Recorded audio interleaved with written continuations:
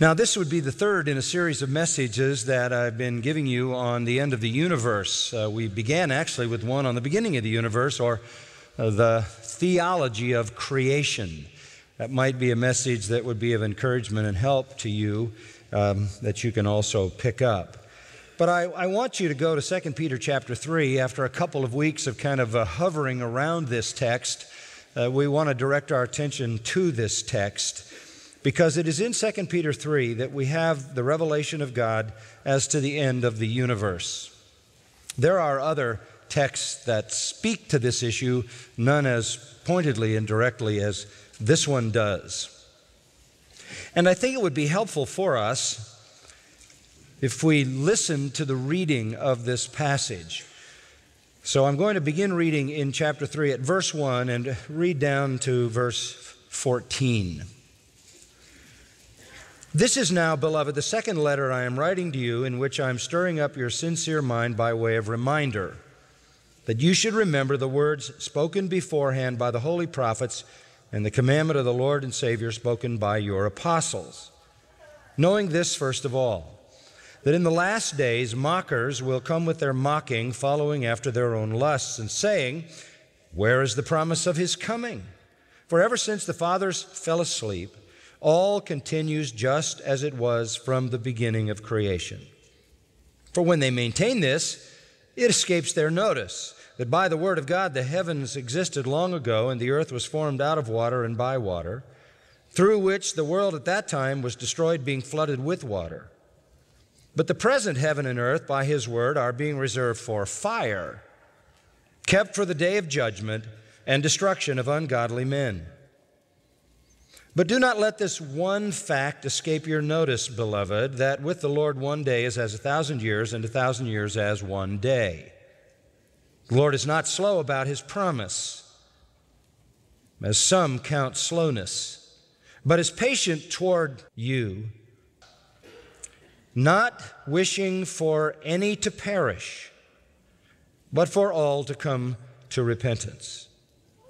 But the day of the Lord will come like a thief, in which the heavens will melt away with a roar, and the elements will be destroyed with intense heat, and the earth and its works will be burned up. Since all these things are to be destroyed in this way, what sort of people ought you to be in holy conduct and godliness, looking for and hastening the coming of the day of God, on account of which the heavens will be destroyed by burning, and the elements will melt with intense heat?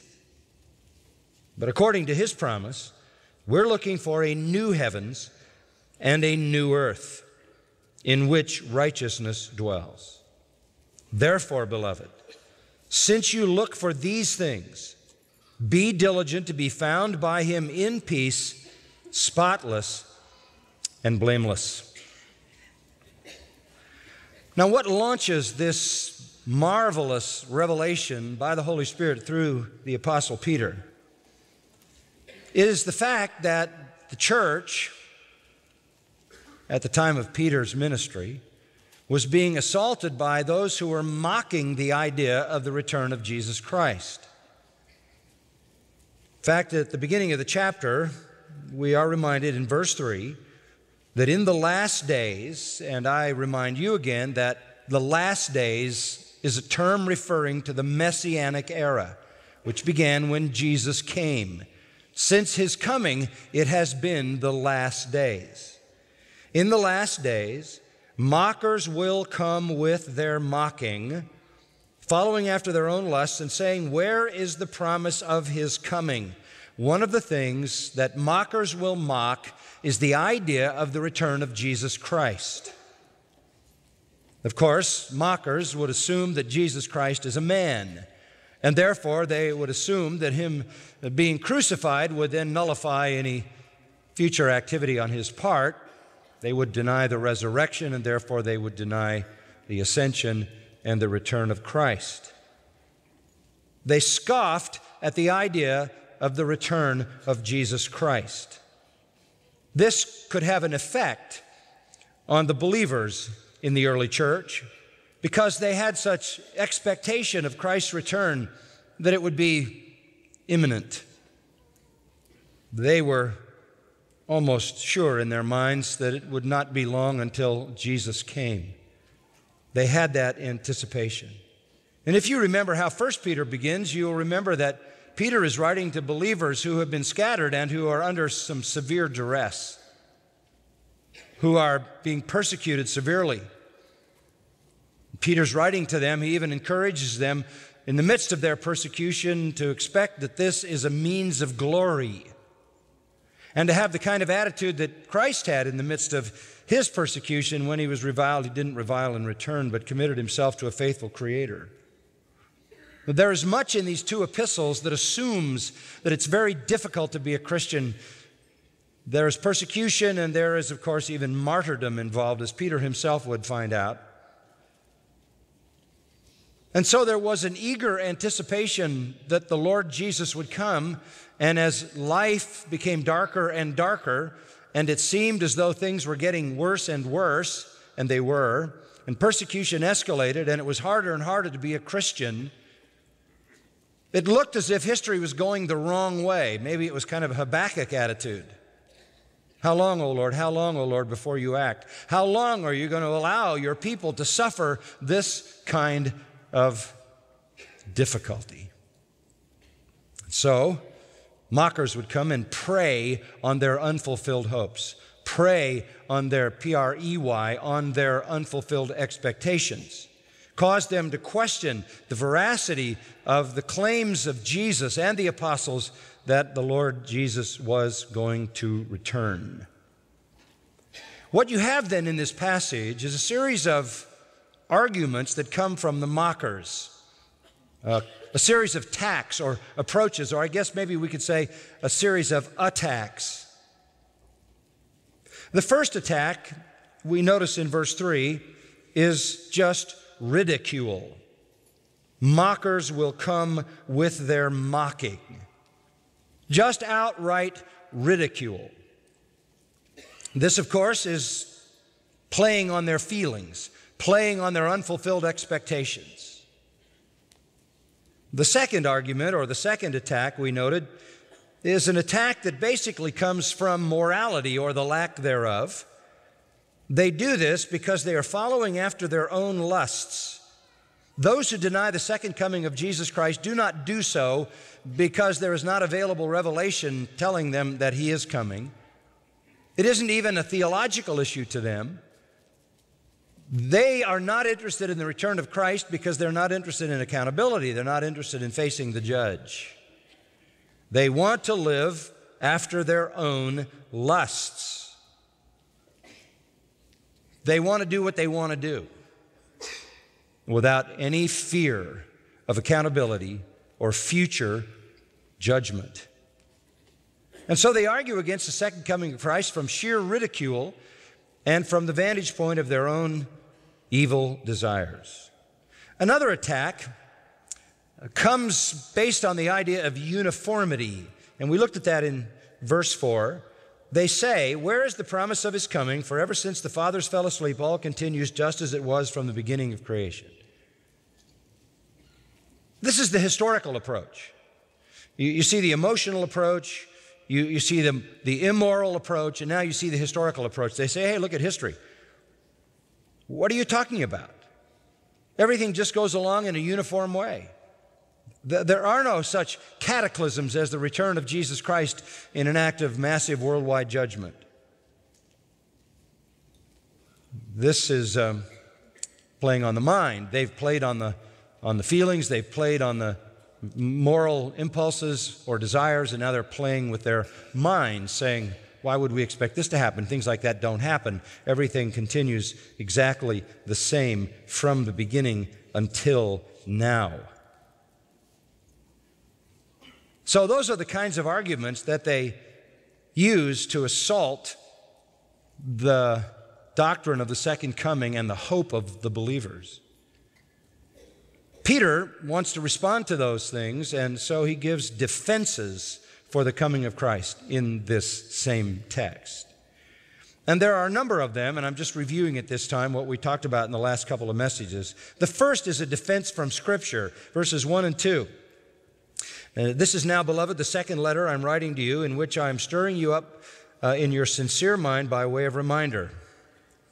To clarify anything, I just need to stir up your minds to go back to what you have been taught. Verse 2, that you should remember the words spoken beforehand by the holy prophets. That's all the promises in the Old Testament that are directed at the glorious coming of the Messiah to establish his earthly kingdom and to judge the nations. And one of the most dominant themes in the Old Testament is the day of the Lord, which is a day of judgment. And the ultimate day of the Lord is that final day when the Lord comes to judge the ungodly and to establish his kingdom. That is the Old Testament perspective. There were some days of the Lord. They were always judgment days. But there will be an ultimate day of the Lord. We'll say more about that in a little bit when we get to it, which is the end of human history and the establishment of divine history in the earth in the kingdom of the Lord Jesus Christ. This is prophesied in the Old Testament. We'll look at some of those prophecies in a moment. And secondly, remember not only the words spoken beforehand in the Old Testament by the holy prophets, but the commandment of the Lord and Savior, which has come to you through revelation by the Holy Spirit and written down by the apostles. So remember what the Old Testament said and remember what the New Testament said. The defense against mocking is the Scripture. It's the Scripture. That's where you go to defend the truth of the second coming of Christ, both in the Old Testament and the New Testament. The second defense that he offers is a defense from history. He turns their supposed theory of uniformity on its head in verse 5, saying when they maintained this, when they endeavor to maintain the idea that everything continues exactly the same way, and this is a sarcasm, it escapes their notice that by the word of God, the heavens existed long ago, and the earth was formed out of water and by water. It escapes their notice that God, in a cataclysmic fashion, created the world as we now know it. And essentially, it was dominated by water. Water inside the earth, water above the earth. We went into the fact that before the flood, a canopy of water surrounded the earth, cutting out the ultraviolet rays of the sun, and that's why dinosaurs lived in that era, because reptiles never cease growing, and they lived long enough to grow that large, and men lived to be 900 plus years old. There was a different ecosystem prior to the flood, but it was an ecosystem dominated by water. And in fact, that water became the means of destruction. Verse 6, through which the world at that time was destroyed, being flooded with water.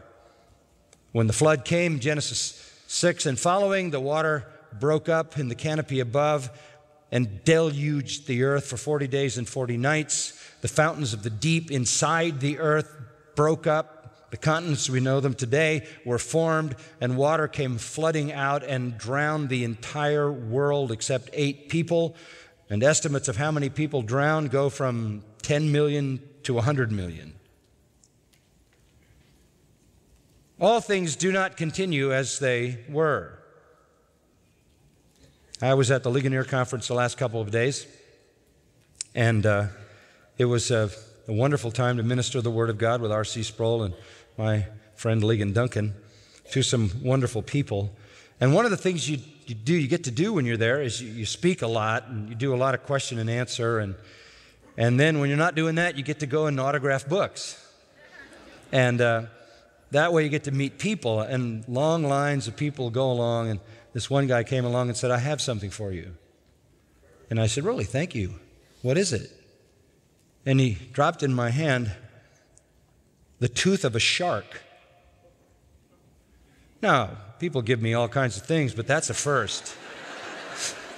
A shark tooth? And he said, yeah, this came from the desert here in Arizona. Really? Oh, yeah, he said there are a lot of them. Interesting. You'll find all over the world evidences of a universal worldwide flood. You'll find seashells in canyon country. Did they forget this when they said all things continue as they were? That God destroyed the entire world by water?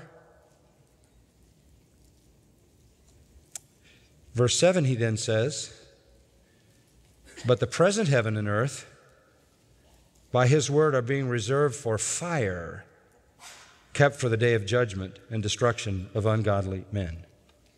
The world will never again be destroyed by water. God made a covenant about that, didn't he? He told Noah, I'll never destroy the world again by water. And he put a rainbow in the sky, and every time you see a rainbow, that's a reminder of God's promise.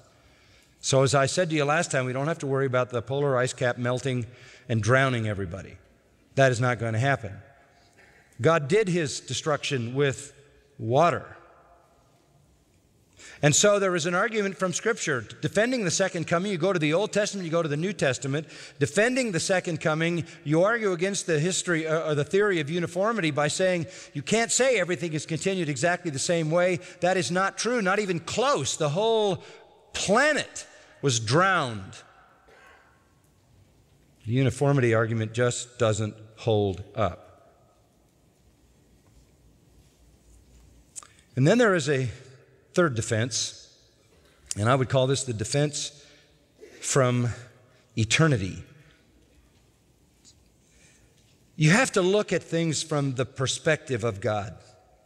Let's say you're a believer and you're living in the day that Peter wrote this, and in the first century of the Christian church, and it's only a few years since the Lord died and rose and ascended to heaven, and you're a few years after that, and you're wondering when he's going to come, and you think he should come any moment. You live in the anticipation of that, and that's the way the Lord wants all generations of believers to live. That's why he doesn't tell us when he's coming, so all of us will be ready, anticipating it.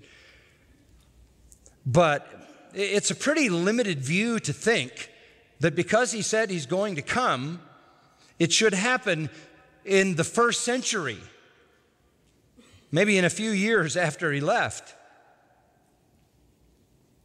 Because, if you'll notice verse 8, do not let this one fact escape your notice, beloved, that with the Lord 1 day is as 1,000 years, and 1,000 years is 1 day, which is simply a way to say God doesn't operate on your clock. God can't be confined to a human timetable. You may think a lot of time has passed. With God, no time has passed. Because God does not live in a realm of time. Everything with God is one vast eternal present.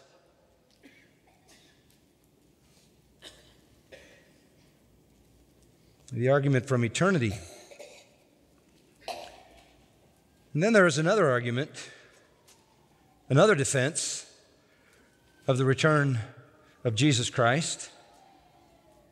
And it is the defense from the purpose of God. The defense from eternity could be called the defense from the nature of God. He is an eternal being outside time. Time is irrelevant to him, except that he uses it to achieve his purposes, but he doesn't live in a realm of time. But this is the defense from the character of God.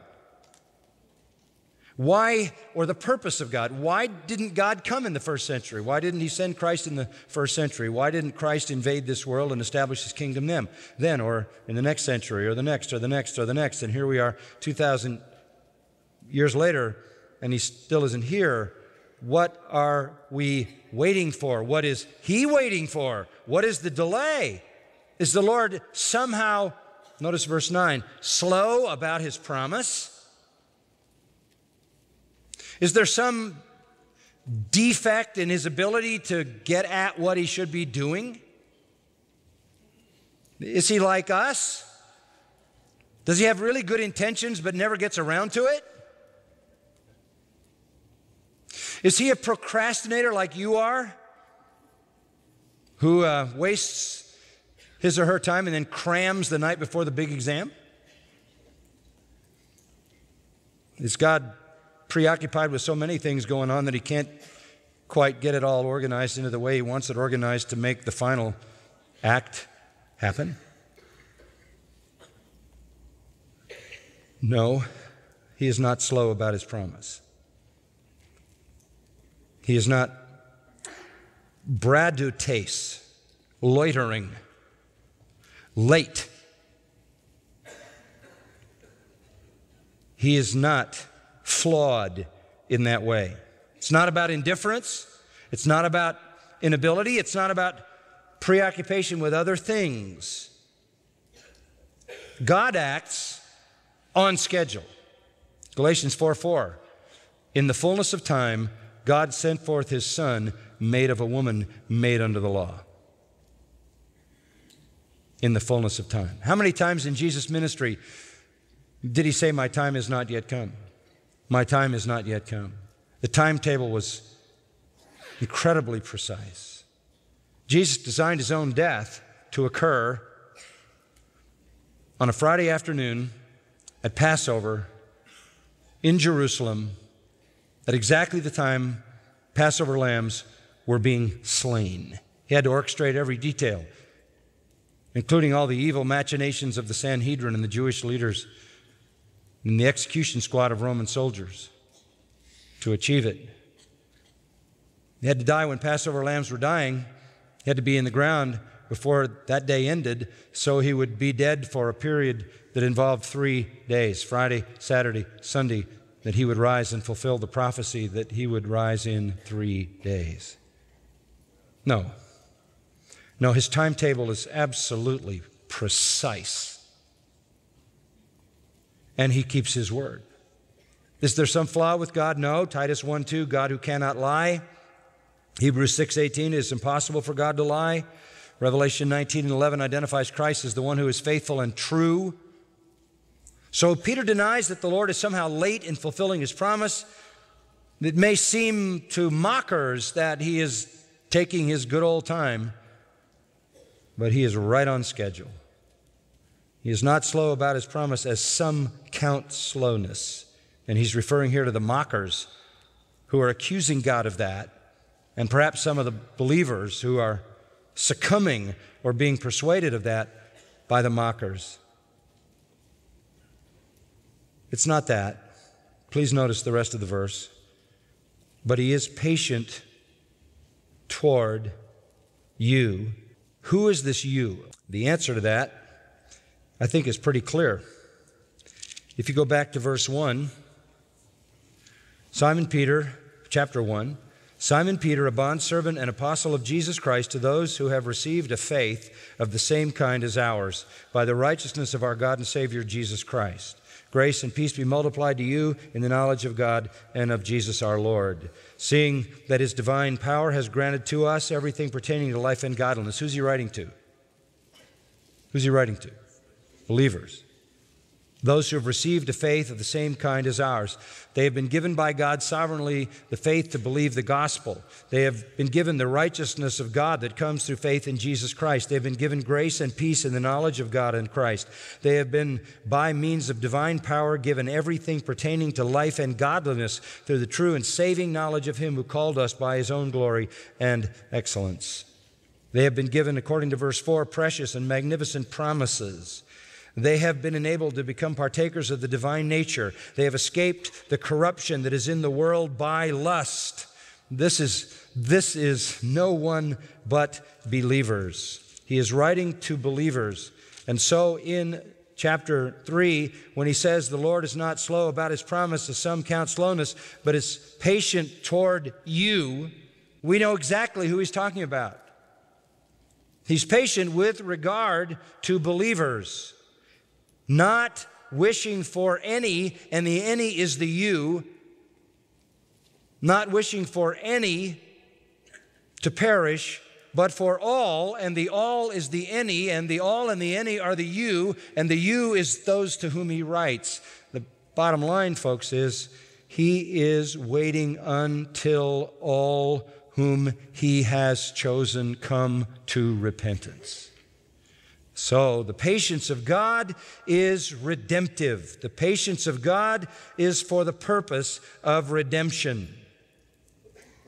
If you drop down to verse 15, Peter says this, regard the patience of our Lord to be salvation. Just as also our beloved brother Paul, according to the wisdom given him, wrote to you, is also in all his letters, speaking in terms of these things, in which are some things hard to understand. The doctrine of election is hard to understand. The doctrine of sovereign grace that Paul taught is hard to understand.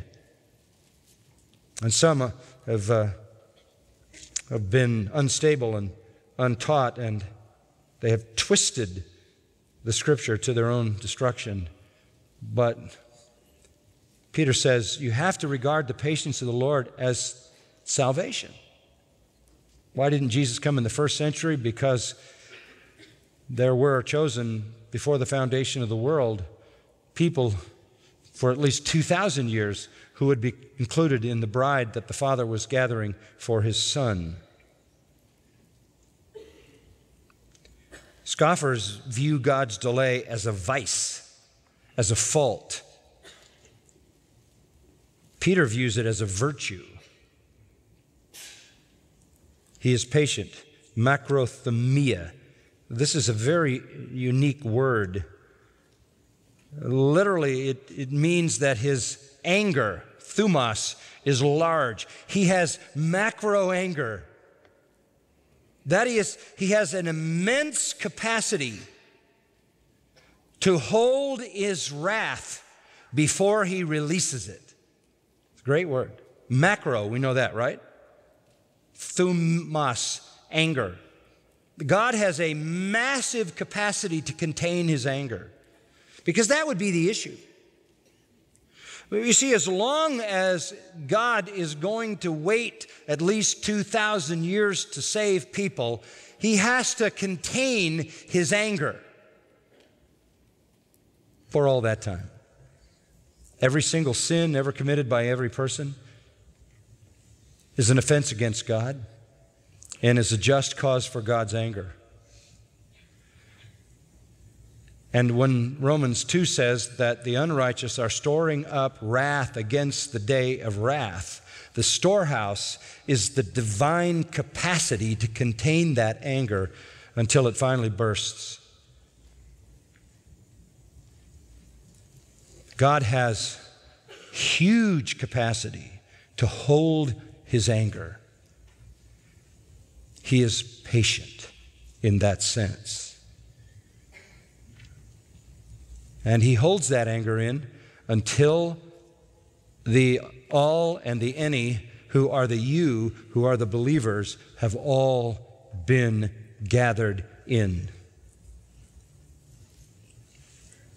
You think about God enduring almost countless assaults against him.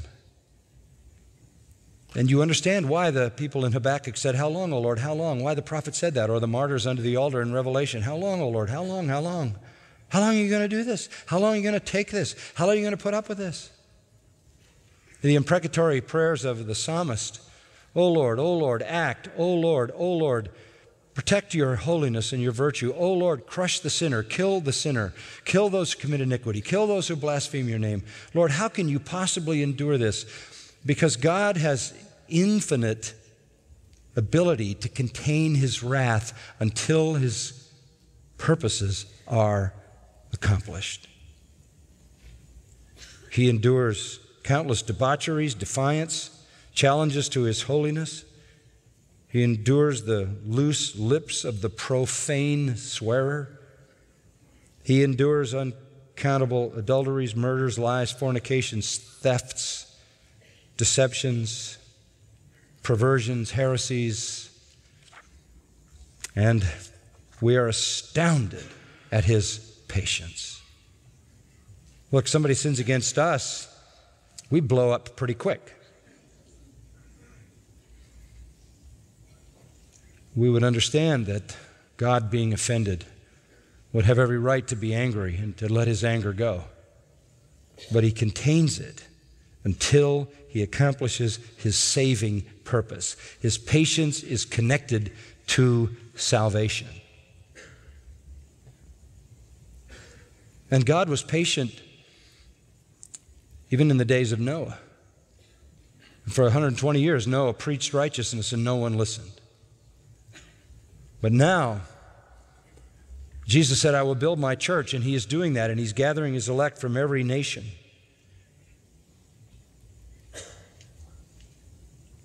And it says, he is patient toward you, not wishing for any to perish, any that are chosen, but for all to come to repentance. Some people think this means God doesn't want anybody to be unsaved. That's not true. If God didn't want anyone to go to hell, no one would go there. If God didn't want anyone to perish, no one would perish, if you're meaning by that every person who's ever lived. If God wanted all to come to repentance, all who've ever lived, then all who've ever lived would come to repentance. So you have to narrow the all and the any and the you to the believers, the ones that Peter refers to earlier in this great epistle. So we hear the argument then that the reason God is not acting is because he is so patient with sinners. Then everything changes at verse 10. So let's look at that. This finally gets us to where we want to be. But the day of the Lord will come. Underline that. That is the turning point. The day of the Lord will come. Now, the day of the Lord is something to be thought of as a technical term. A technical term. Old Testament prophets spoke about it. Yeah, you can read Isaiah 2. You can read Isaiah 13, verses 6 and 9. You will find significant references to the day of the Lord in Joel, chapter 1, verse 15, chapter 2, at least 3 references to it in chapter 2. You will find references to the day of the Lord in the book of Amos. In the minor prophet Obadiah, you will find references to the day of the Lord in Zephaniah. You will find explicit references to the day of the Lord in Zechariah 14:1. You will find references to the day of the Lord in the last book of the Old Testament, the book of Malachi. And all of these references to the day of the Lord speak of the day of the Lord in exactly the same way, that it is a day of darkness. It is a day of destruction. Malachi would be enough to give us a picture of the day of the Lord. Chapter 4, behold, the day is coming, burning like a furnace. There's that fire element again. And all the arrogant and every evildoer will be chaff, and the day that is coming will set them ablaze, says the Lord of hosts, so that it will leave them neither root nor branch. And then it says in verse 5, I'm going to send you Elijah the prophet before the coming of the great and terrible day of the Lord. If you brought all of those prophetic testimonies together, you would see it is called a day of judgment. It is called a day of darkness. It is called a day of destruction. It is a day when God will set on fire this earth and destroy the ungodly. A day of unequaled darkness, a day of unequaled destruction. It is the climactic day not in the chronological sense, but day in the epic sense.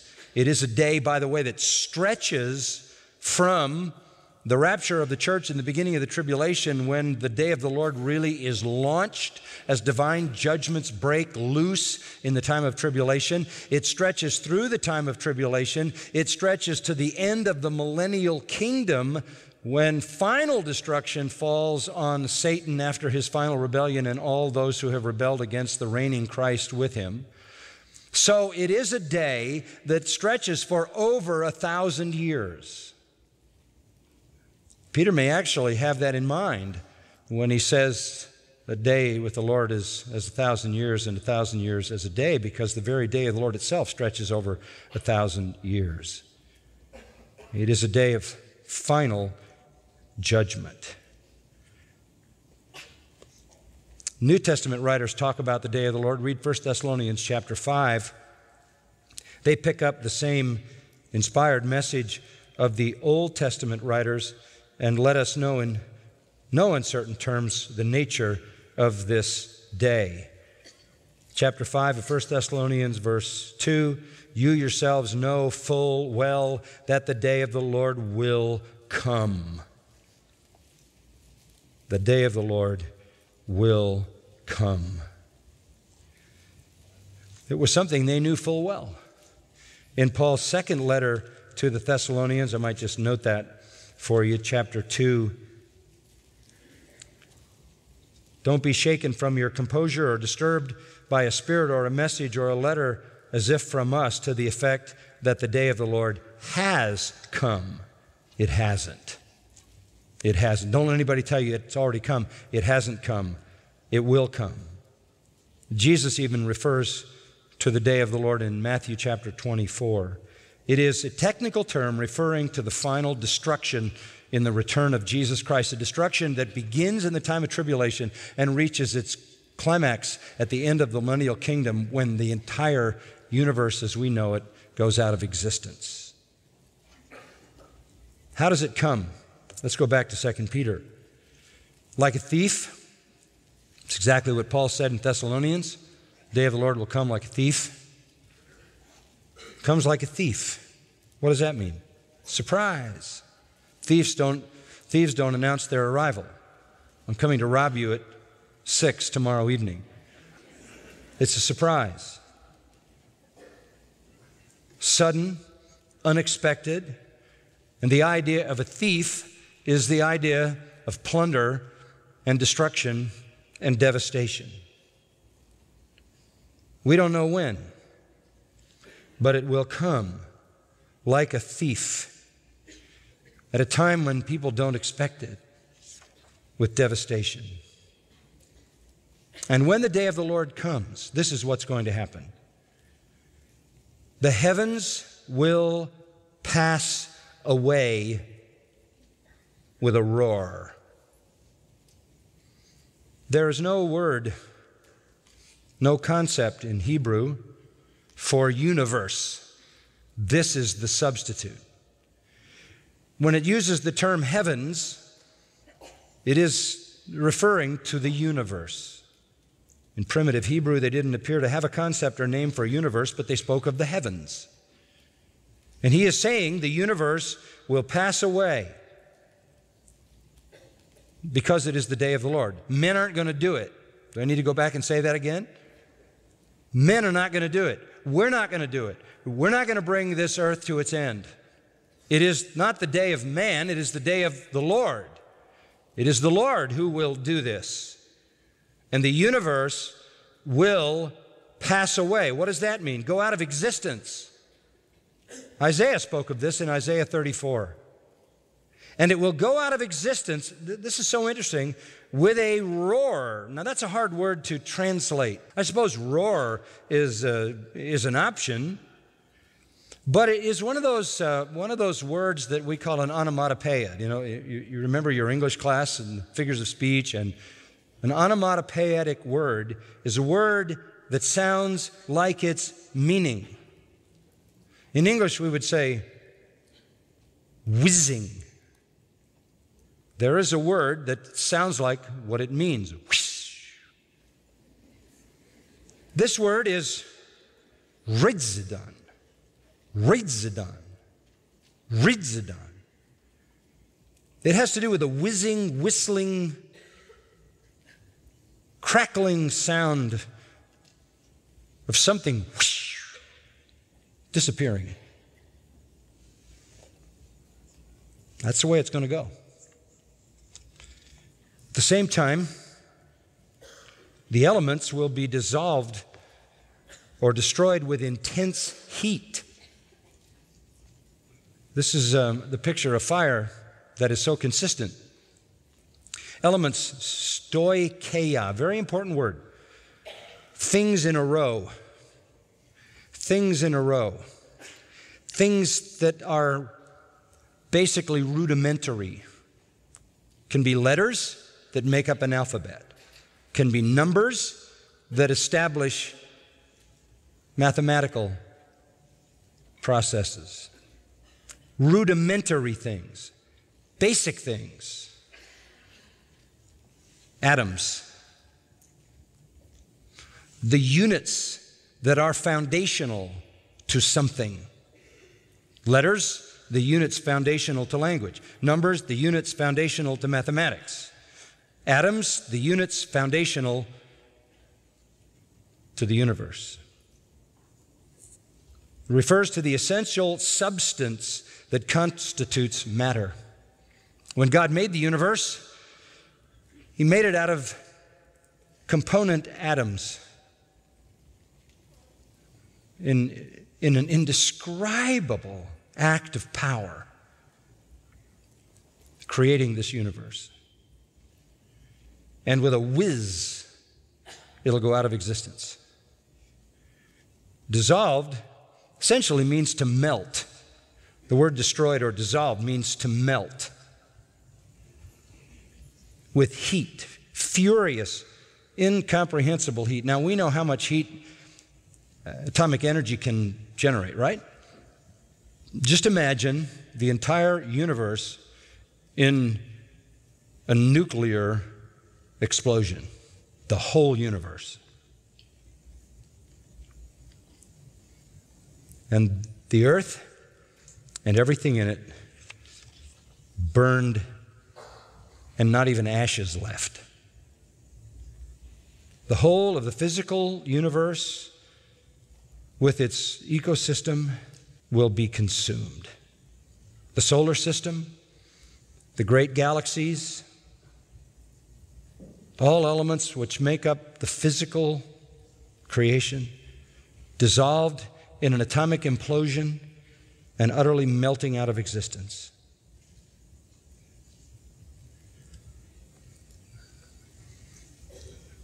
This will happen at the end of the millennial kingdom. Scripture is to be believed, as we all understand. And it is to be believed when it speaks about spiritual things, and it is to be believed when it speaks about physical things as well. 2 Thessalonians 1:7 says that the Lord Jesus is going to be revealed from heaven with His mighty angels in flaming fire.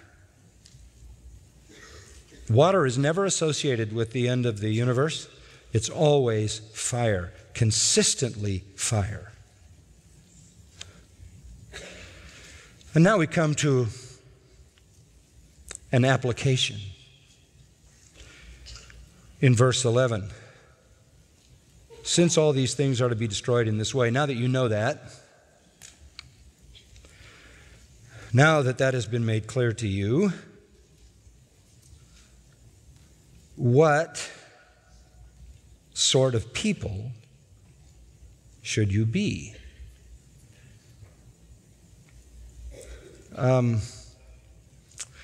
This is an interesting structure in the Greek, just to give you a little thought. It doesn't actually ask a question, but it makes an exclamation of astonishment, like, what kind of people should you be? The implication is the answer is obvious. It's rhetorical. It's a rhetorical astonishment that doesn't expect an answer because the answer is too obvious. If you're a Christian, what kind of person should you be? And he gives us the obvious answer. You ought to be involved in holy conduct and godliness. And you ought to be looking for and hastening the coming of the day of God, on account of which the heavens will be destroyed by burning and the elements will melt with intense heat. And he rehearses the whole thing again. You ought to live a godly life. You ought to live a holy life. And you ought to eagerly anticipate the day that is coming when the whole universe will be destroyed. You say, well, why would I look forward to that? Verse 13 says, because according to another set of promises, we are looking for a what? New heavens and a new earth in which righteousness dwells.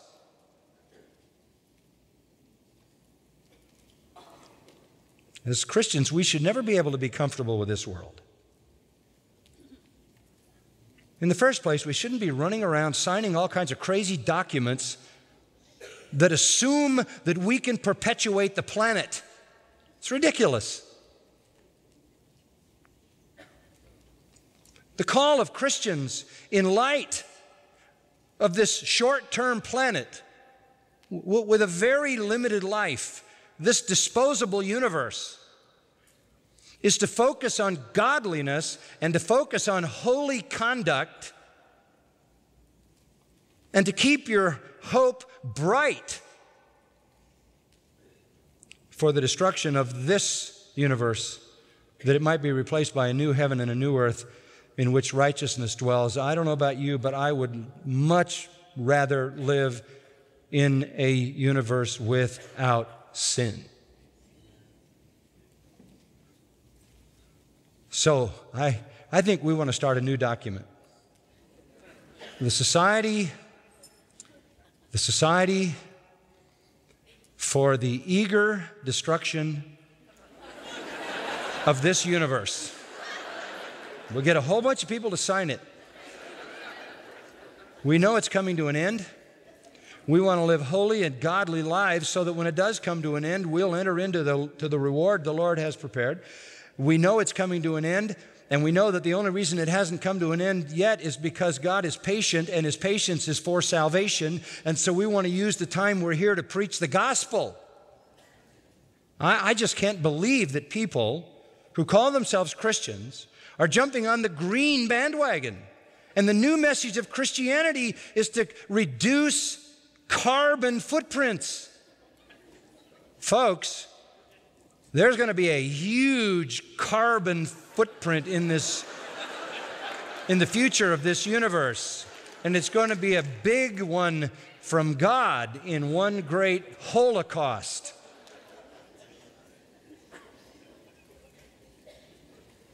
And in the meantime, as I told you last week, we're supposed to subdue everything in this earth, to use it for the benefit of man, and to give God thanks for putting it all here for us. We don't want to live, oh my, we've got to preserve the planet, we've got to preserve the planet. You can't preserve this planet. In fact, we want to live that says, Lord, bring it to an end, bring it to an end. How long, O Lord, how long, O Lord? Gather in your elect, and when that day comes, we'll be so blessed to escape the horrors of this sin-filled universe and enter into the new heaven and the new earth where righteousness and righteousness alone dwells. Let's get our perspective right as Christians. I'm not afraid of the destruction of this universe because I know what God has prepared for them that love Him beyond that. But in the meantime, I have a responsibility to live a godly life in this world that God might use me to bring others to the knowledge of Christ. This patience of God is for salvation.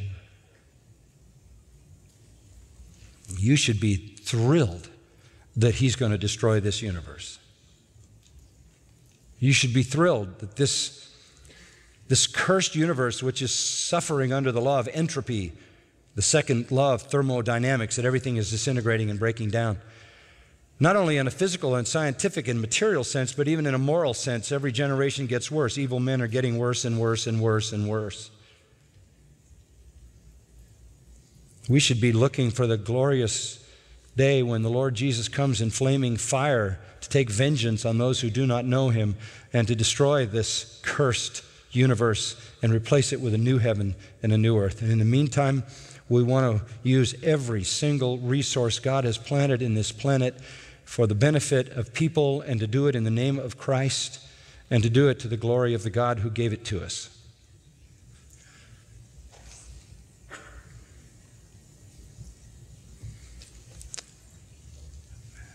There are other things that Peter says at the end, but I'll leave them for you to look at. in detail. Look at verse 17 just in closing. You therefore, beloved, knowing this beforehand, be on your guard. Don't get carried away by the error of unprincipled men. Fall from your own steadfastness. How many Christians are being led astray by unprincipled people who have some kind of a crazy agenda for propagating all of this global warming, save the planet, as if this is the responsibility of the people of Christ?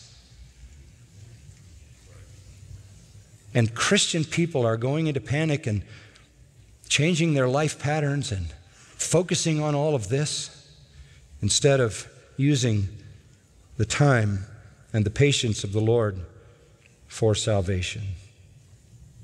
Peter closes his wonderful epistle by saying, grow in the grace and knowledge of our Lord and Savior, Jesus Christ. Grow in Christ. To him be the glory, both now and to the day of eternity.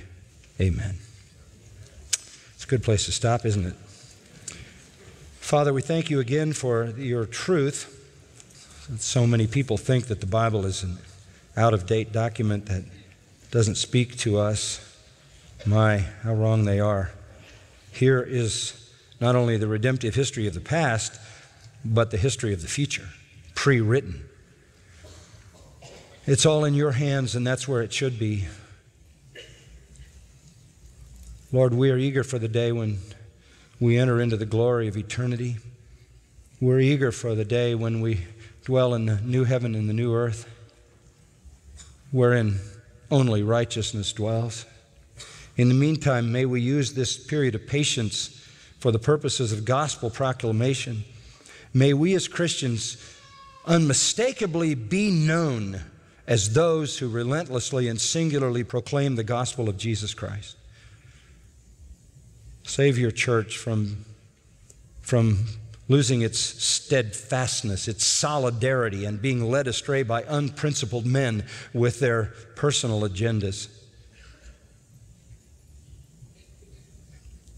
We would only pray for a day when someone says, oh, Christians, they're the ones that preach the gospel of Jesus Christ. Not the ones who are involved in politics and pseudoscience. May we be known for the gospel. May we be known for godly living. May we be known for holiness. And may we be eagerly looking for and hastening the day when Jesus is finally glorified, when all the rights replace all the wrongs, in the glory of that eternal realm. So we live in the anticipation of the return of the Lord Jesus for his church, and then the beginning of the preliminary judgments in the tribulation and the final at the end of the millennial kingdom. Lord, we would say with the saints in the past and with John at the end of Revelation, even so, come, Lord Jesus. Start it soon. Start it now. But until that time, may we grow in grace and in the knowledge of our Savior and not be led astray. May we give you all the glory. Amen.